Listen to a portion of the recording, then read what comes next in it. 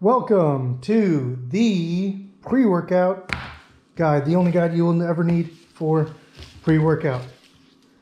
Today, I have the Red Ooze.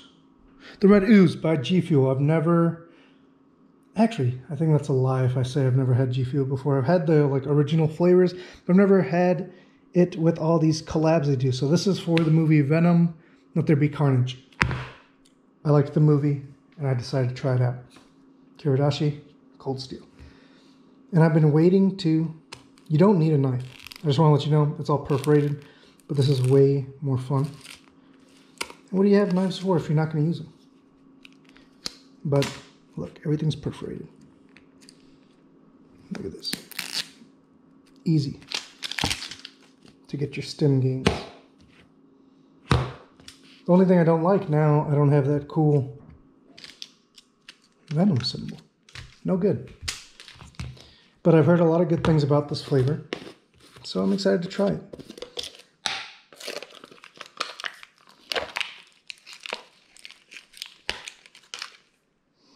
Oh, smells really good. And of course, the classic funnel scooper. This is like one of the best things that some supplement companies do, and I think all of them should. So here's the Ooze itself. Let's see the serving sizes. Wow. Tiny writing. 1 scoop. 40 per container. Cool. So we're going to have testing of 3 types. It's going to be with a fork and spun up, see if it mixes well, a shaker with water in first, and a shaker with water in second.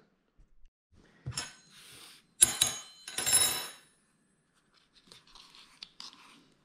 see if this opens actually.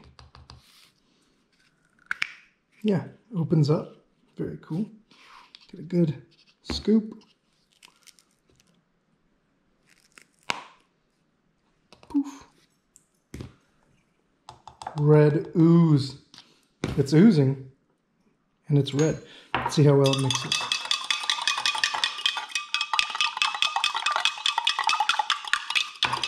See how much water is supposed to be in here. It smells really good when it's mixed in water. Wow. It's got pineapple powder, pomegranate, apple. Oh man, okay.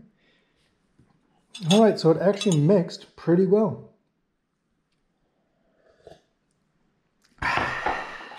And I think that's only half of the required or recommended amount of water, so it still mixed well for being a really concentrated dose. So let's move on to the shaker. All right, so let's pop this thing back off.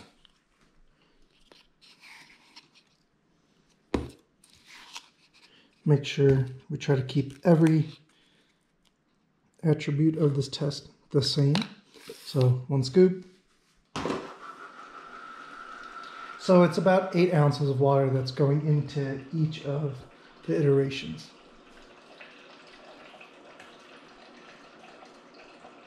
Okay.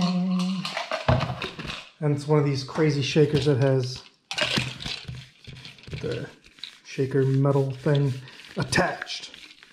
Okay, let's see. So this was powder first. We'll give it a good 30 seconds.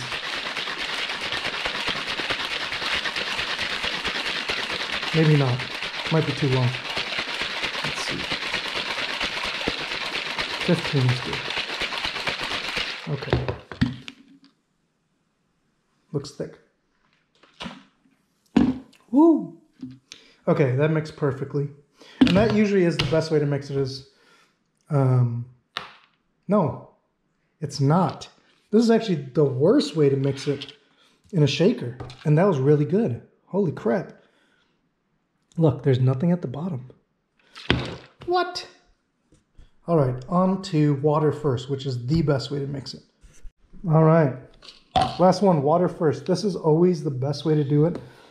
If you can think of a better way, you're probably wrong. This is definitely the best. Liquid in first. Look at the ooze. Oh! Oozed out the side. Look at that. All right, here we go.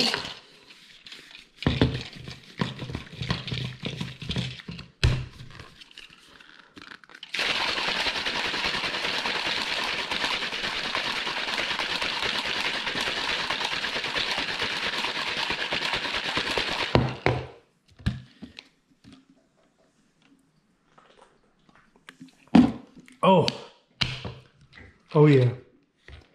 It's perfect. It's perfect. It mixes really well. That is a conclusion that we've come to.